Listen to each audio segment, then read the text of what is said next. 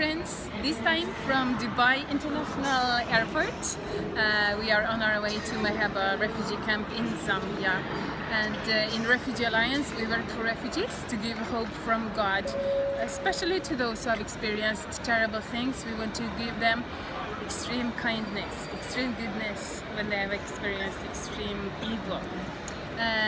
Today I just wanted to encourage you. It's soon 1st November. It's November 1st, tomorrow morning when you wake up.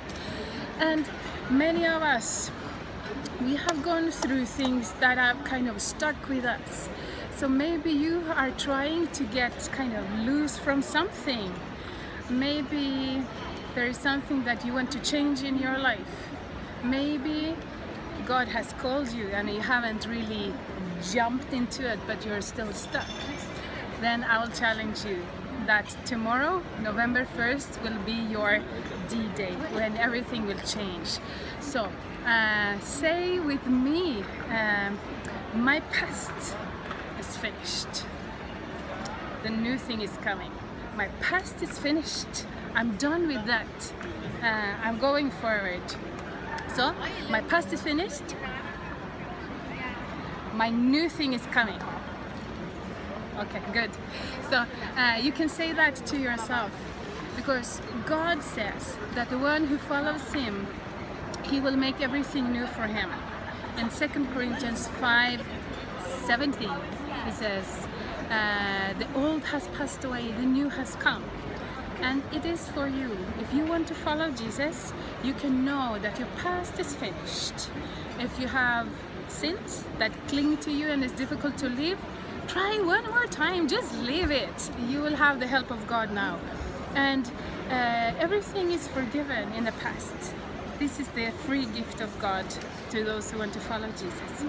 So don't give up, my dear, don't give up. Say to yourself, up till here, but no more. My past is over. I leave it in October. In November, I go for the new thing. So may God bless you, and I want to pray for you. And don't give up. Even if you tried 100 times, try the 101st time. Don't give up, because it's so worth it. What you leave behind is nothing compared to the joy and the blessing that you will have when you follow Jesus. It's worth it. It's worth it. Don't give up.